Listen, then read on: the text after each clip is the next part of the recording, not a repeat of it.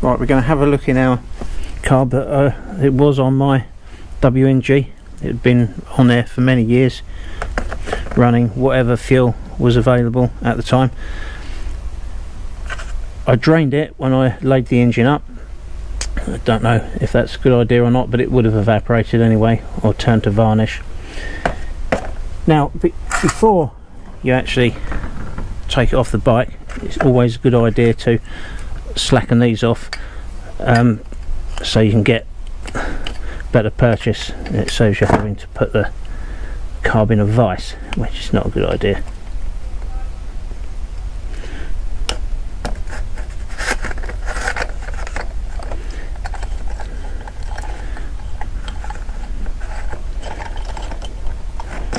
And we have the fibre washer there. It's got a little bit of aluminium oxide on it. There's oxide in there, but it's not affected the Mazak too badly. This is a die-cast zinc. It has got aluminium oxide on it, and that's almost certainly caused by the water separating from the fuel. The float itself is oily. Now that's because I put some castrol in the tank when I last ran it, so that all looks good in there. I'll put that back because I don't want to lose it. Well, let's put it there for now. There are only 2 notches for it to notch onto, so it's not going to be too difficult to figure out what notch is best for your bike.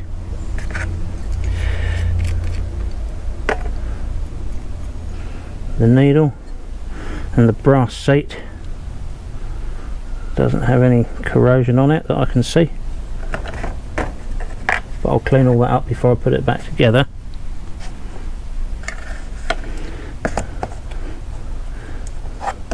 The main jet, I'll use a close-up camera to examine these before I clean them. There is also oxidization on the jet, but the orifice is clear. Then we have our needle jet.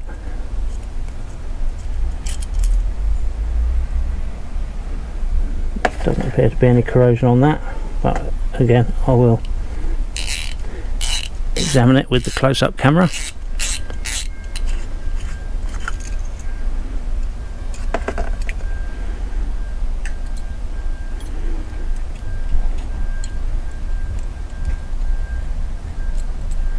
Our slide, a little bit worn, but no corrosion.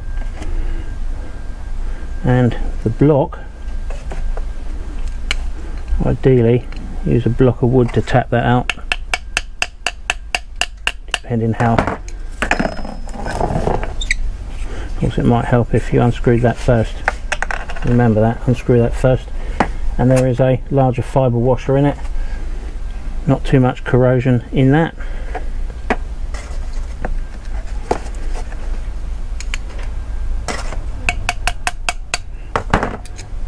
Yeah, I'll put a bit of wood in that and hammer that to drift it out. So our pilot jet mixture adjusting screw, and this is our slide stop or tick over screw.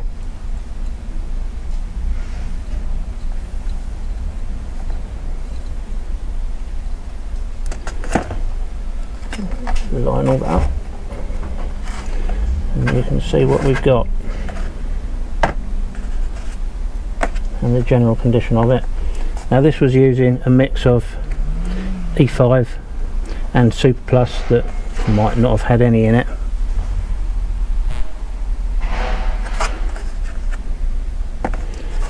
But I'm going to get the other camera now and have a look at these bits in close up.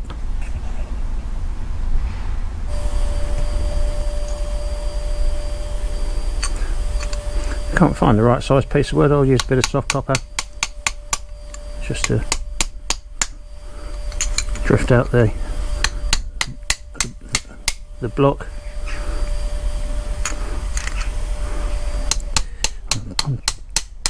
tapping it on the edge, not in the centre.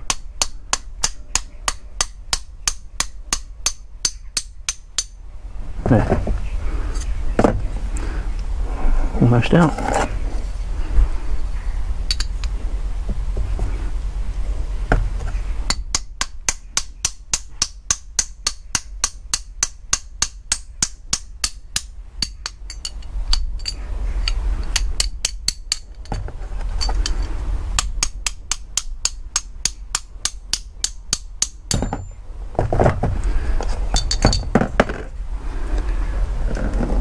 It's a nice tight fit in there. Little bit of verdigris, but no bad serious corrosion at all. Right, let's get a close-up lens. Right then, let's have a look at the extent of any possible corrosion. Just a little bit of verdigris there.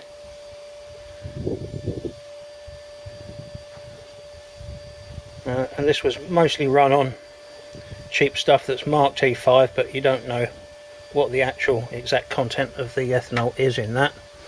And occasionally on the Super Plus 97 octane.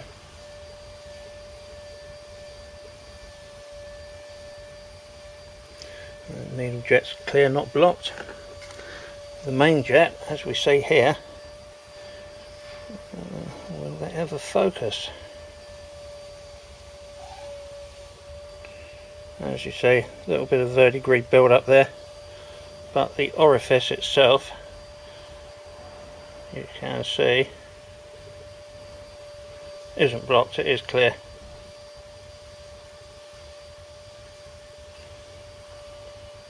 So a little bit of corrosion, probably from the water in the ethanol rather than the acidic content.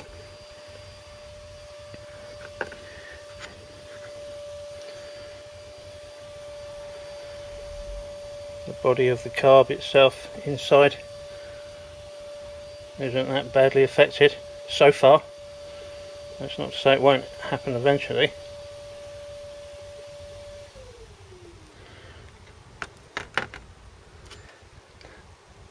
This is the cadmium plated brass.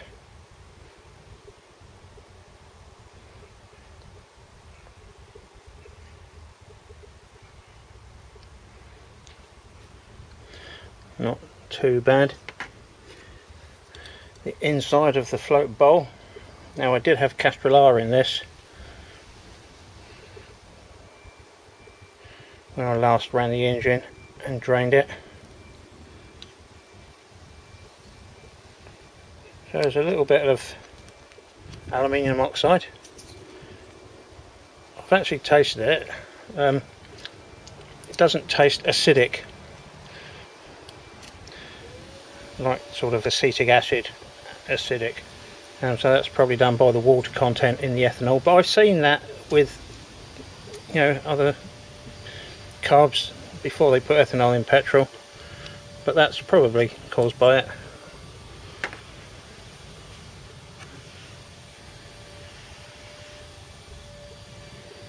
And again, a little bit of oxidization.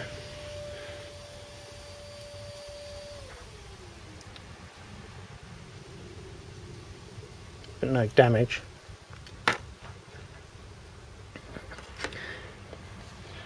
So let's give this a little clean up and pop it back together. Now the pilot jet in this carb is actually pressed into place, but you can still clean the orifice with a short and curly taken from a wire brush.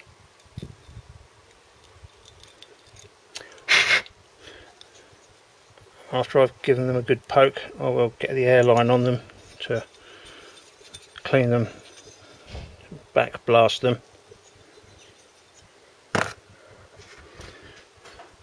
The air passages in the block also.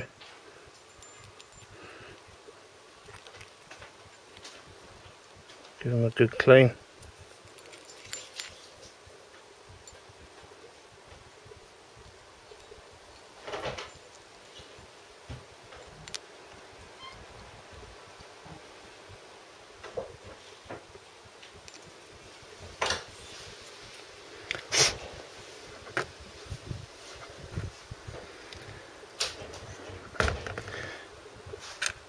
have a look at our main jet again. Again, a short and curly from a wire brush, just tug it out with a pair of pliers.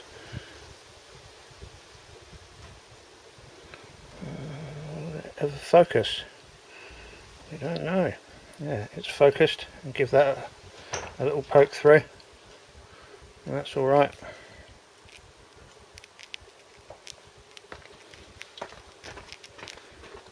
Remove any scale. Now once you've done all that, you can put the whole lot in an ultrasonic cleaner to clean it off. But I'm going to do it the hard way and the therapeutic way, with polish and elbow grease. Mustn't forget that this is your pilot screw here, the pilot screw hole, and the tapered needle communicates with this one here, very tiny hole on the back side of the slide nearest to the inlet valve. You can see through that, that's clear, but I have put a little bit of bristle through there, so don't forget that. What I will say while we've got the close-up lens on is, if your carb is flooding all the time, check your needle, the float needle. If it's bent, it's no good at all. You can get replacements. Now what you need to do is make sure the seat is clean. Put that in there, lift it up gently and just twiddle it between your fingers. Now if it's not seating properly, what you can do is get a little bit of rag on the tip of a small screwdriver and just twist it backwards and forwards in there, and blow it out. Make sure you've got it all out, and then put a little bit of Brasso, very fine polish, on there, and again gently twiddle it between your fingers, and that will help seat it. It will also change the height slightly, but I wouldn't worry about that because it is in microns. So it's cleaned up enough. I could have got that up like a mirror if I wanted to, but I don't want to do that. I just wanted to examine it to see if leaving ethanol in it, ethanol remnants, had any detrimental effects, and it's had minimal. So let's put the other camera on and start the reassembly.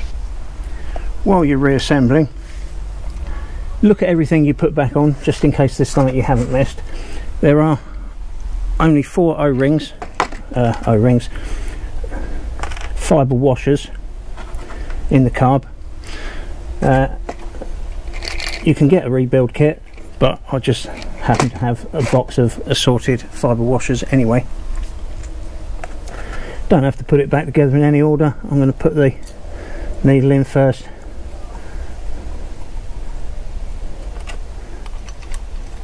followed by that, just to make sure it doesn't fall out and I tread on it, and then I'm going to push that down onto the first notch.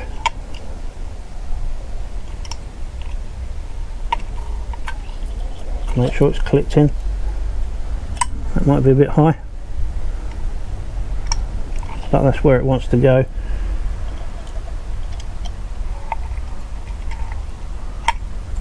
There, I've put it on the second notch now. I think that's where it was in the first place. Let's get the jet block in. Heat up the carb body with a hot air blow lamp. I wouldn't put a naked flame on it, the zinc might melt, but well, obviously you know not to get it that hot. But yeah, I'm going to quickly warm that up. Right, I've got it hot. Now when I say it'll melt, you have to get it bloody hot to melt it. I didn't mean literally melt, but so that's in there and it's bloody hot. So while that's cooling down,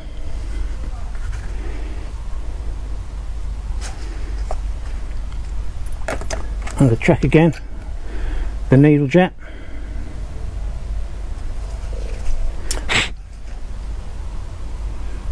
It is clean inside. I've twisted a bit of rag around in there.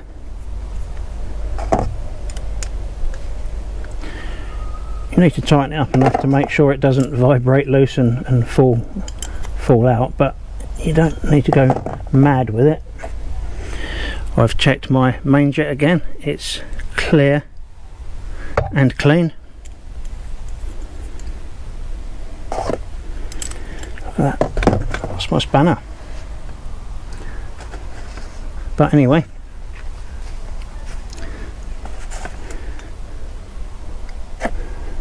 then with your replacement fibre washer in the bottom of the jet block holder, you can then screw that up. This hole has to stay clear.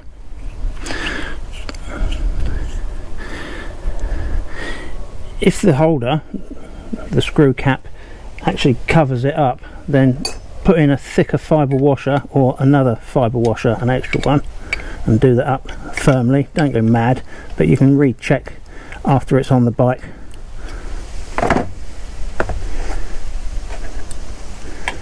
Then 2 more replacement O-rings.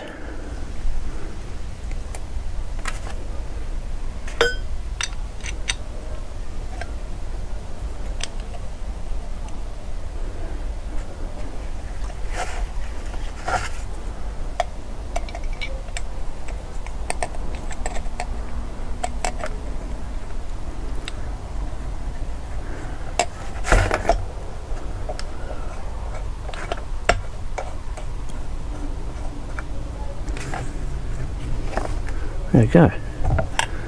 Starting to cool down already. Now, while I was cleaning this, I did notice a problem with it. In the past, someone has over tightened the lid or forced it to undo it. There's a crack, you won't see it with this camera, but it doesn't leak from there. But if the float was on the next notch higher, it would raise the level enough so it might actually leak from there. But it's been alright while I've had it. Another replacement fibre washer for the little drain screw.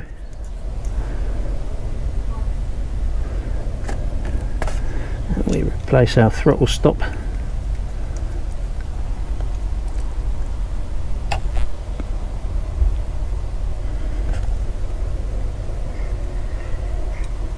Now, when you're getting this more or less right,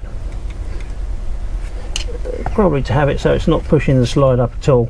Just remember when you first start it, just to hold the throttle open and then quickly adjust it until it's revving high enough. And then check our pilot jet taper needle again before screwing that in. And as a good starting point, as you all know, screw it all the way in, don't over tighten it, just till it touches the seat, then back out 1 1/4 turns, and that's your starting point to start adjusting once you've got the engine running again. Now slide, drops back in there. I took the choke out because it was causing very erratic running and I lost it, but I don't normally use them anyway.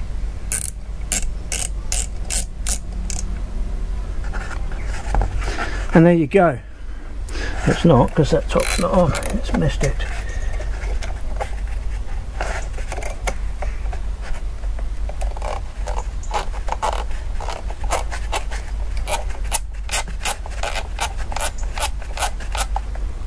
And there you go, all clean, no damage. Once it's on the bike, you can then get a little bit more leverage on the jet block to do it fully home, and all the others as well. So there you go, that's a quick strip down and investigation of the 275 pre-monobloc that came off my Aerial WNG.